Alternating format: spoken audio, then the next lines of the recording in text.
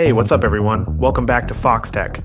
Today, I'm going to show you how to close all the apps on your iPhone, and I'll even share a debate about whether you should do it or not. So if you ever wondered how to do it, stick around because I got you covered. Now, there are two ways you can close out of all your apps on an iPhone, and I'll walk you through both of them step by step. The first method involves using the app switcher. You can access the app switcher by performing a simple swipe gesture on your iPhone. For iPhones with a home button, just double-click it, and there it is.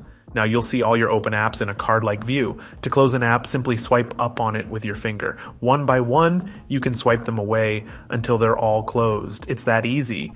And here's a neat trick. If you want to speed things up, use 2 fingers to swipe 2 apps at the same time. However, using 3 fingers might be technically possible, but it's not as practical in real life. So let's stick to 2 fingers for now.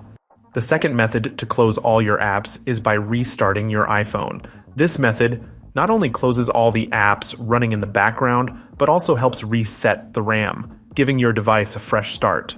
After the restart, your iPhone won't have any apps lingering in the background, saving you precious memory. Now, I want to clarify one thing. Restarting your phone doesn't delete the apps, it only clears their memory usage. So don't worry, your apps will still be there waiting for you when you need them. But here's something interesting to keep in mind, especially if you're on iOS 17 or later. iPhones are pretty smart. They can automatically close apps in the background when they're no longer needed by the system. So if you have the background app refresh enabled, some apps might stay active, but in other cases, they won't use any RAM in the background, making your life a bit easier. All right, folks, there you have it.